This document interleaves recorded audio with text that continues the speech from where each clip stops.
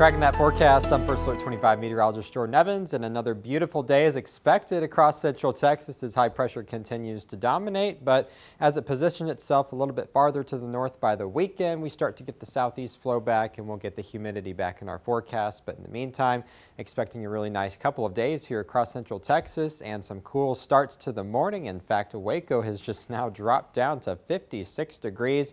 This is about 2 degrees warmer than our record low for today, so we'll have to continue to see if that drops and maybe ties that. 63 for Temple, or 60 in Temple, 64 for Bryan-College Station, and 59 in Lampasas. Dew points in the 40s and 50s once again.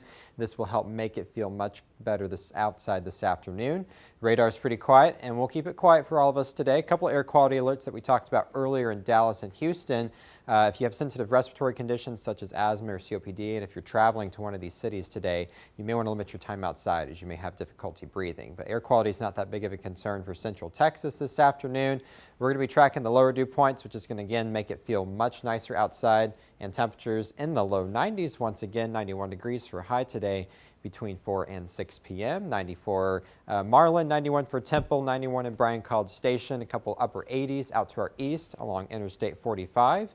And the feels like temperatures across central Texas all going to be in the mid to upper 80s, so feeling a little bit cooler than what it will actually appear on your thermometer later this afternoon. So definitely get outside and enjoy the nice weather.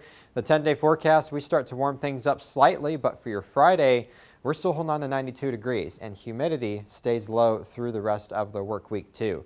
93 for your, or 93 for your Saturday. Plenty of sunshine through the weekend. UV index level is going to stay in the extreme category as well, so make sure you have plenty of sunscreen on if you plan to be outside. Then by next week, here comes the humidity as the winds change out of the south. We'll get the clouds back on Tuesday into Wednesday. And then as you can see, upper 90s maybe starting to take shape later next week. But again, storm chances, they will stay out of this forecast for the next 10 days.